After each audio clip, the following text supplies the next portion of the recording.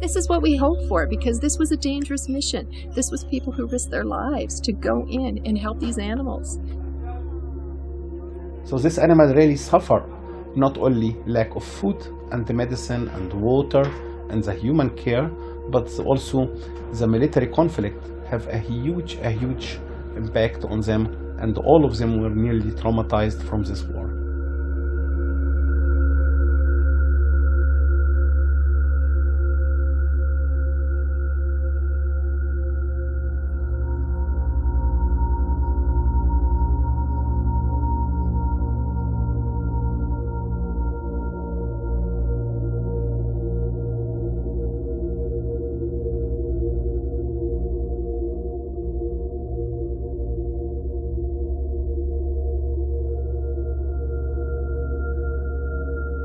There were approximately 300 animals that were abandoned at the zoo and that died in their cages, either from the military action or just from no feeding, no water, no food.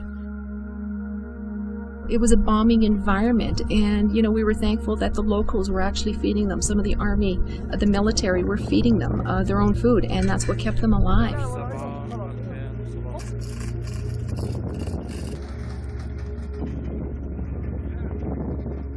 We have to deal on both sides between the rebels which were fighting at this time from snipers on both sides.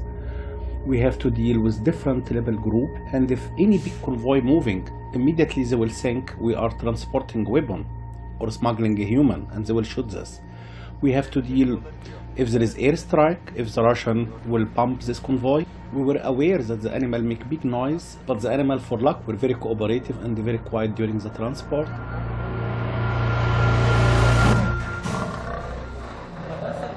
And when the first 9 animals arrived to the Turkish border, we were very glad that the Turkish authority opened the border, and the Syrian side opened the border. Incredibly, how all these people come together, different authorities come together, and they were very proud to be part of the exchange of animals from one truck to the other. Even the Syrian team were very happy to hand over the animal, because for them it's a mission to bring the animal outside this war zone. By arrival of the first 9 animals, it was clear, or our plan in fact, we have a long trip, which is another 24 hours to transport the animal from Kilis or Chopan Bay border in Turkey side till Karachi Bay in north of Turkey. It was very long trip, very, I will say, stressful trip for the animal, but because in Turkey we have the competent team of expert wild animal doctors, we were able to manage and to care for the animal during this long trip till we arrived to Karachi Bay, to the rescue center in Turkey.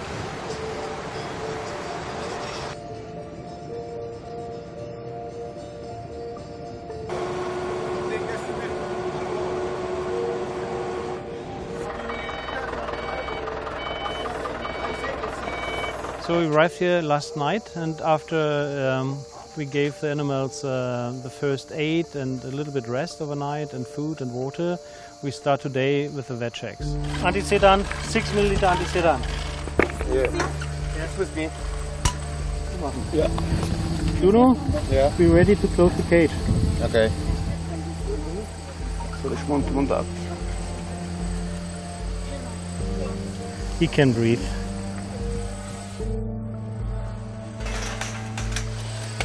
He had a heart arrest. Anything can happen. I was thinking we lost him. Not over. We will fight. We were there in the rescue station in Karachi Bay over 3 weeks, waiting to prepare all the permits, all the medical examination, and needed treatment for animal to be transported.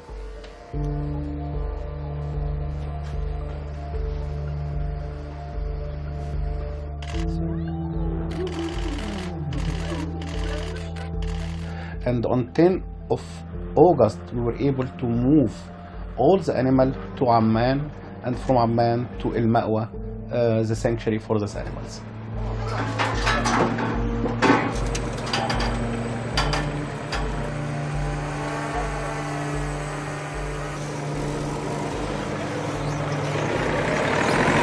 animal went to a place in Jordan. It is a paradise. It's called El Ma'wa, which means it's like a place for refugee, also but refugee animal. It is a species appropriate place. It's 140 hectare big, huge place, considered one of the biggest of its kind as wildlife sanctuary in Middle East.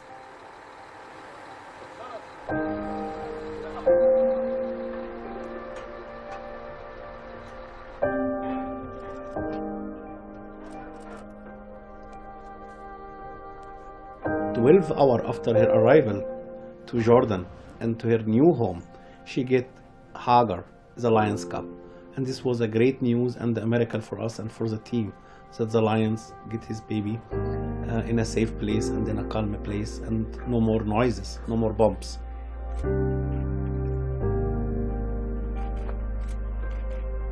There is good things happening. After each night there is a morning. After dark there is light. And I do this because it shows each time when we took a life out from this crisis zone or conflict zone or war zone, and you see a bear swimming or a tiger swimming and free, I see its value, humanity and kindness. We never give up, and we believe in humanity.